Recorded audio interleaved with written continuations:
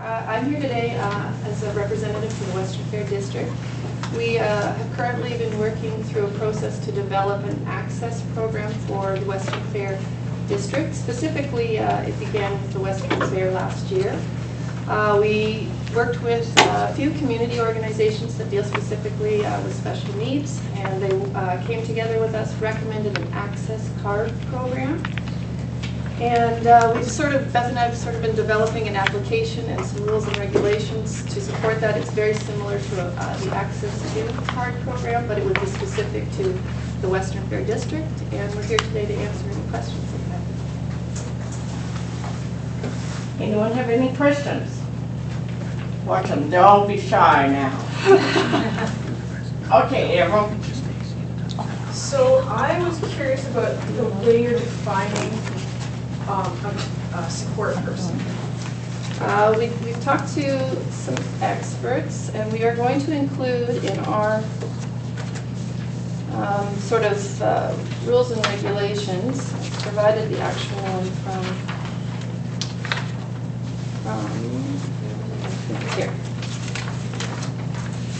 So the definition we'll use is any person, whether a paid professional, volunteer, family member, or friend who accompanies a person with a disability in order to help with communications, personal care, or medical needs, or with access to goods and services. And that definition came from? Is it the same or similar to what AODA is using? Yes, okay. Yes. Okay, I was just reading this. A support person is a caregiver or legal guardian for a person with a disability, and I thought that was a bit Yeah, we had some input that was not broad enough. You seem to have defined it much more wrong. Yeah, so we're getting lots of input. We're trying to get it just right. So that's what we'll covered most of the bases there. Yeah, thank you. Any other questions?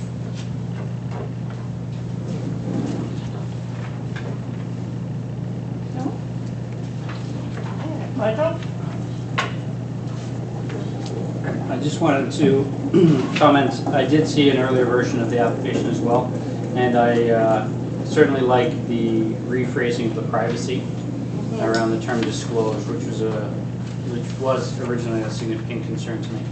Yeah, it was very vague in the beginning, but now we list it as disclose, retain and disclose internally for administrative purposes in the course of the services we offer.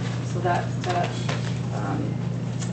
defines it better for the applicant, and it means that we'll just, any purpose of disclosing would just probably be with regards to Beth administering the program internally. So, yeah. So, Renee.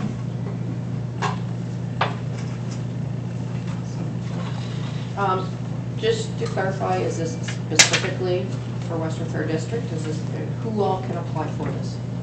Well, any person with a disability could certainly apply, but yes, the program's just specific to the Western Fair District currently. It was originally our old program was just for the fair. This will encompass all Western Fair operated events. There are third-party events that also take place on our site, which have not been exposed to it because we really haven't had, we wanted to get approvals about it first so we could go to third-party events and say this is good, it's supported by the community, and we'd like you to do it as well as part of the Western Fair District. So although we see it being the fair and all our owned and operated shows, we anticipate that it'll be all events within the district going forward. Okay, so is it limited to people in London who can apply for this? Oh, absolutely not. No, if you're coming from British Columbia and you know you're going to attend the fair and you wanted to get the card, you could actually apply for it online through our website. If you attend the fair, you don't know about it, we'll still allow you access, but we'll make you aware of the CAP program so you can apply if you choose to. Okay, thank you. You're welcome. Michael? A little pet project of mine around here is the Access to card. Yes. I'm sure you've heard of. Yes, we have. Is that going to have a place or fit alongside, sort of in conjunction with what you're already doing? Yeah, we did investigate it, and why we developed our own is the access card actually has a fee involved, a $20 fee, I believe it is. And from our focus groups and meetings, we sort of determined that financial issues are a major concern for people living with disabilities, so we wanted to provide the program free because our program in the past was free as well. So we're going to carry on with that. We think it's just a better program and matches the community-based organization that we are. Access to, though, is a good program, and I would have to get board approval, but we would probably recommend that they consider recognizing it just to enhance what we already do on the site. Any other questions, comments? I have one. For section B of the authorized healthcare provider information, if you look under customer service standard, it has it that there's no requirements for verifications. So I was wondering. Sorry, Bonnie, there's no requirements for what, sorry? For the verification for the process for a person. And I was just wondering, have you looked into that, or? No. Because then that would not, section B would not have to be looked into. Sorry, Bonnie, can you explain yourself further so I can answer Sure, I that? can. For this, in the customer service standard, Yes. it has that no requirement for the verification process to have a support person. Okay. And so therefore, section B would not necessarily be needed, right? Just a question. Yeah, and sorry, where is that, what are you reading out of that? This is from the Ministry's Accessibility Directorate of Ontario. Okay. His email form that I wrote about it. Well, if we could look at that and then assess our application still based on that, we would be happy to do that. Thanks for pointing that out. No problem.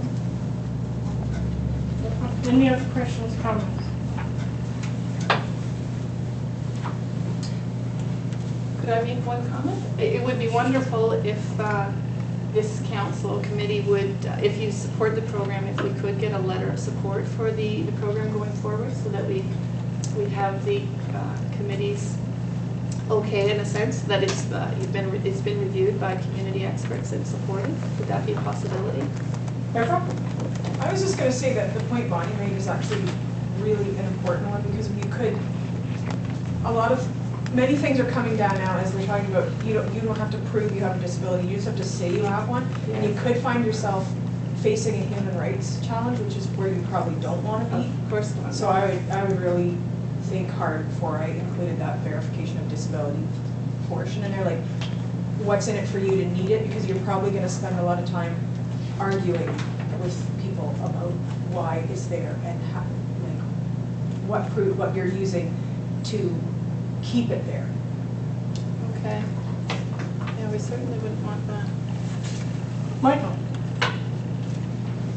Certainly, similar sections to section B apply or appear on other applications that are in existence. So by no means would you be the only ones who are looking at how to address that. But certainly, I'm not familiar with the part of the legislation Bonnie's referring to. But I would certainly have a look at it. Yeah. And I think any motion for us to support it at this point might be premature until we know Yeah. whether it is actually in accordance with the AODA's legislation.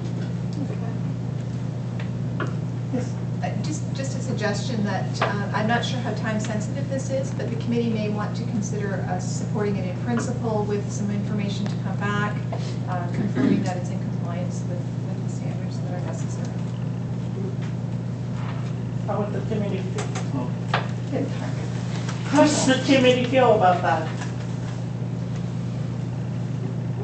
I like the idea of supporting in principle with more information, because, I mean, as what I'm looking at here is obviously not what you now have. I couldn't have supported this, but you made some really good changes, so I guess my only issue is I would really like to see there be one card all over the place instead of everyone creating their own little card. So if I voted against it, it would be because I think committees like ours have the power to make or break something like the Access 2 card. So I'm now kind of more talking to the committee. But so if we were supporting it all over the province, it would have more power than all the committees all over the province supporting every city's 2 or 3 different organizations who are creating their own cards.